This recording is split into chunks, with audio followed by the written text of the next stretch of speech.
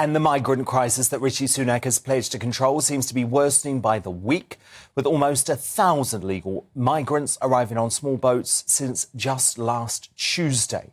The ongoing influx has led to Home Office officials being offered to find accommodation for a staggering 25,000 migrants from a list of disused Crown properties. The list, which was obtained by the Times newspaper, includes around 120 Ministry of Defence sites and stretches right across the UK. Meanwhile, bombshell figures have revealed that just 215 of more than 45,000 migrants who crossed the English Channel last year were removed from the country. That means that just 0.47% of passengers on small boats in 2022 were actually deported. And I'm sorry to tell you, it gets even worse, as an Albanian gangster convicted of murder in his home country has been granted legal anonymity after claiming asylum in the UK to protect him from his gangland rivals. So, Laurence, with the migrant crisis threatening to spiral out of control now, do you think we need to declare this a national emergency?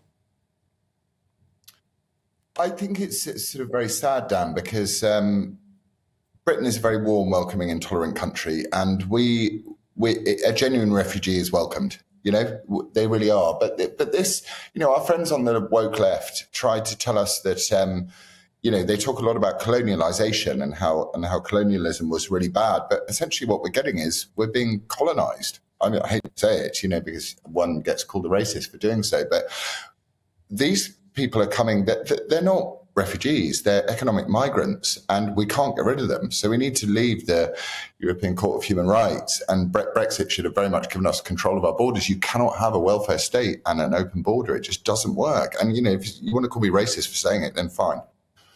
No, I think we have to leave the ECHR. I mean, I've been saying we have to leave the ECHR for months or years, actually. And obviously we have a Home Secretary who also knows we have to leave the ECHR. That's the frustrating thing. Unfortunately, the Prime Minister, who's quite a globalist bloke, just isn't there yet. Well, he's unelected, isn't he? But I think what's really encouraging is the fact that, you know, maybe it took some brown people, your Suella Bravermans and your Rishi Sunaks, to go, we need to tackle this influx of migrants. These people are not fleeing war-torn lands. So therefore, their very argument would depend on the fact that they're going, well, I'm going to colonise you. You've got a nicer country. We want to come to you. You colonised us. We're going to colonise you. And, you know, we're on our side of the argument, we're shut down from having this discussion of going, this is a replacement. You know, these aren't women and children arriving on these boats. These are working-age, military-age men who arrive in this country, as we've seen tonight, some shattering footage of a northern Uber driver. I mean, I want to know what their terms of service are in terms of this young woman being molested in a car. And unless we turn around and we go, look, we value our nationhood. We think our nation is a wonderful, wonderful thing, and we welcome everybody.